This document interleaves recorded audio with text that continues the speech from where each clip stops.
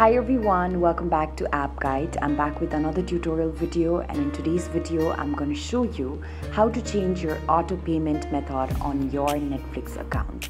So for this, head over to your web browser and go to netflix.com. As you go to netflix.com, you'll be able to sign into your account, so make sure that you enter your correct email address and also your password, and then sign into your Netflix account.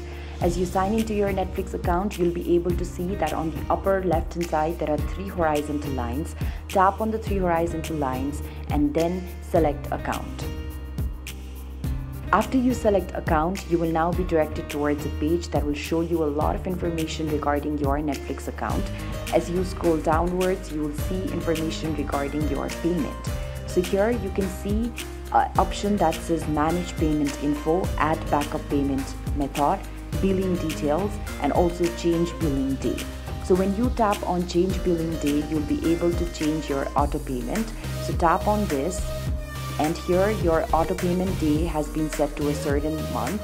So it says here that right now your membership is billed on the 26th of each month, but feel free to change it to a day that's more convenient for you. So what you can simply do is you can here change the day and then tap on review and confirm, and that's how you can change your auto payment.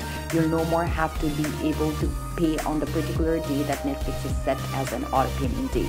So this is basically how you can change your auto payment. I hope that this video has been able to guide you through this method. You can also go to manage payment info, and when you go to manage payment info, you can also add another payment method, and when you tap on adding another payment method, you'll have to choose a certain credit card or a debit card or even PayPal, and that's how your auto payment method can be changed. This is how you can change your auto payment for your Netflix account. It's a very simple process, and I hope that I've been able to guide you through it. If I am able to guide you through it, please let me know in the comment section below, and don't forget to give this video a thumbs up, share, and subscribe to App Guide. Thank you so much for watching, you guys. I'll see you around next time.